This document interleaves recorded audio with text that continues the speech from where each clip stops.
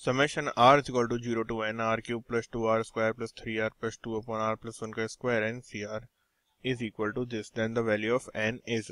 तो सबसे पहले अगर हम अपना एक्सप्रेशन देखूं जो न्यूमरेटर में लिखा हुआ है, क्या लिखा हुआ है, ये r cube plus 2r square plus 3r plus 2। तो अगर मैं इस एक्सप्रेशन में r की वैल्यू -1 पुट करूंगा तो वैल्यू 0 हो जाती है। तो इससे पता चलता है r प्लस 1 इसका एक फैक्टर है। ठीक है, तो r प्लस 1 इसका एक फैक्टर हो गया। बचे हुए फैक्टर्स देखते हैं। ठीक है, तो r क्यूब चाहिए तो r स्क्वायर से मल्टीप्लाई करना पड़ेगा। 2r स्क्वायर चाहिए, ऐसे करने पे r स्क्वायर आएगा, तो फिर से एक बार r से मल्टीप्लाई कर देते हैं। हमें चाहिए 3r, तो क्या करना पड़ेगा, r ही आया अभी तो 2 से इसे मल्टीप्लाई करना पड़ेगा। तो ये आ गया हमारे पास में इसके फैक्टर्स। ठीक है, तो अब अगर हम देखेंगे तो हमारा क्या हो गया, ये इसको मैं अगर मैं ब्रेक कर लेता हूँ तो मेरा बच जाएगा क्या, ये मेरा बन जाएगा r summation r is equal to 0 to n। ठीक है, और ऊपर बन जाएगा मेरे पास में व्हाट, ये बन जाएगा r प्लस 1 से एक r प्लस 1 कैंसिल आउट हो जाएगा। ठीक है, और बन जाएगी term r square plus r plus 2 upon में आ जाएगा मेरे पास में ओनली r प्लस 1। ठीक है, और इनटू में क्या है मेरे पास में n c r। अब क्या करते हैं देखते हैं यहाँ पे, तो r स्क्वायर प्लस r में से अगर मैं r कॉमन ले लूं तो क्या बचेगा, मेरे पास बच जाएगा क्या, r स्क्वायर प्लस r में से केवल r बच जाएगा। तो इसमें लिख दूंगा sigma r is equal to 0 to n, और एक टर्म बच जाएगी ओनली r, और इनटू में आ जाएगा n c r। फिर बची हुई टर्म से बचेगा मेरे पास में ओनली 2, तो आएगा 2 अपॉन आएगा r प्लस 1, और इनटू में आएगा क्या, n c r। ठीक है, तो अगर हम देखेंगे इस एक्सप्रेशन में, अब समेशन अप्लाई करना है। इस एनसीआर को मैं क्या लिख सकता हूँ, इसको मैं लिख सकता हूँ N by are into N minus one C R minus one. तो एक आर से आर कैंसिल आउट हो जाएगा और मेरे पास क्या बच जाएगा, आ जाएगा सिग्मा, समेशन चेंज हो जाएगा। अब क्यों, आर की वैल्यू क्या हो रही है, मैंने यहाँ पे आ जाएगा N minus one C R minus one हो जाएगा, आर तो कैंसिल आउट हो जाएगा और बचेगा एक इंटू में एन।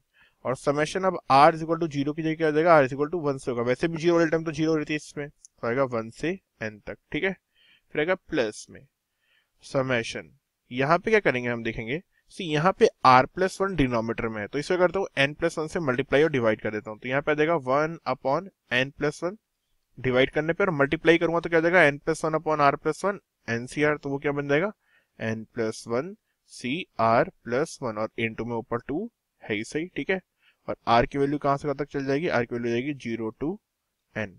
ठीक है, तो अगर अब हम देखेंगे यहाँ पे, तो ये वाली जो टर्म है, इसमें पहली टर्म अब मेरी क्या आ रही है, n प्लस 1 सी 1, n प्लस 1 सी 0 की टर्म नहीं आ रही है मेरे पास में यहाँ पे। तो इसे कैसे सिंप्लीफाई करते हैं देखते हैं। n मैंने यहाँ से कॉमन ले लिया, n माइनस 1 सी 0 से लेके n माइनस 1 सी n माइनस 1 तक वैल्यू क्या जाएगी 2 raise to power n minus 1। फिर आएगा प्लस में 2 अपॉन एन प्लस 1 बाहर है ही सही, इसे कांस्टेंट की तरह बाहर ले लेते हैं। अंदर में क्या कर रहा हूँ, n प्लस 1 मेरे पास क्या है, n प्लस 1 r की वैल्यू 0 पुट करने पे पहली टर्म है 1 की, तो n प्लस 1 सी 0 नहीं है, तो मैं n प्लस 1 सी 0 ऐड कर दिया मैंने, और बाकी की टर्म क्या है, n plus 1 C 1 up to n plus 1 C n plus 1 तक, और फिर सब्ट्रैक्ट भी कर देता हूँ n प्लस 1 सी 0। तो ये ऊपर की टर्म तो क्या बन जाएगी इन सबका सम, ये बन जाएगा 2 raise to power n plus 1। ठीक है, इसे सिंप्लीफाई करते हैं यहाँ पे, तो आएगा n into 2 raise to power n minus 1, फिर आएगा प्लस में 2 अपॉन n प्लस 1, और फिर इंटू में क्या है मेरे पास में 2 raise to power n plus 1, minus में क्या है मेरे पास में n plus 1 C 0 which is 1। ठीक है, तो ये मेरे पास में पूरी वैल्यू आ गई। अब इसे और सिंप्लीफाई कर सकते हैं। तो अगर हम देखेंगे तो और सिंप्लीफाई के नाम पे तो हम एक ही चीज कर सकते हैं, क्या करें, इसे मल्टीप्लाई कर देंगे 2 को अंदर, अपॉन में n प्लस 1 लिया है, तो बस ये चीज हम कर सकते हैं। ठीक है, तो इसे वैसे भी करके लिख लेते हैं, तो n into 2 raise to power n minus 1 plus 2 raise to power n plus 2 upon n plus 1, minus में आ जाएगा 2 अपॉन n प्लस 1। ठीक है, अब हमें गिवन है ये सम किस इक्वल है, ये इक्वल है 2 raise to power 4 plus 2 raise to power 3 plus 2 raise to power 2 minus 2 upon 3 के इक्वल। तो 2 रेज टू पावर 4 कितना होता है, 16, 16 plus 8 24, 24 plus 4 28, 28 minus 2 is 26, 26 by 3। तो ये पूरा सम है 26 बाई 3 के इक्वल। और अगर हम n की वैल्यू देखेंगे तो क्या है 2 स्क्वायर 2 क्यूब 2⁴ तो देखते हैं क्या होगा इसमें हमारा आंसर। तो अगर n की वैल्यू हम यहाँ पे 2 पुट कर दें, n की वैल्यू अगर 2 पुट करें तो आएगा 2 इंटू 2⁻² - 1 इज 4, फिर आएगा 2⁻4 इज 16, 16/3 तो आएगा प्लस में 16/3, माइनस में आ जाएगा 2/3, तो क्या लिखा हुआ है 14/3 प्लस 4, तो इनडायरेक्टली वैल्यू लिखी हुई है हमारे पास में 26/3 के इक्वल।